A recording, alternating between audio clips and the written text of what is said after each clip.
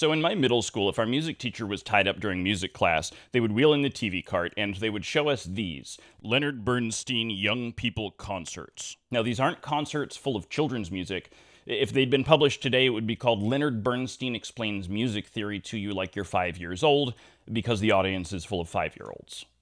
Leonard Bernstein manages to explain music and music theory in a way that is constantly interesting and always easy to understand. You see, no matter how many times people tell you stories about what music means, forget them. Stories aren't what music means at all. Music is never about anything. Music just is. Beautiful notes and songs put together in such a way that we get pleasure out of listening to them. That's all there is to it.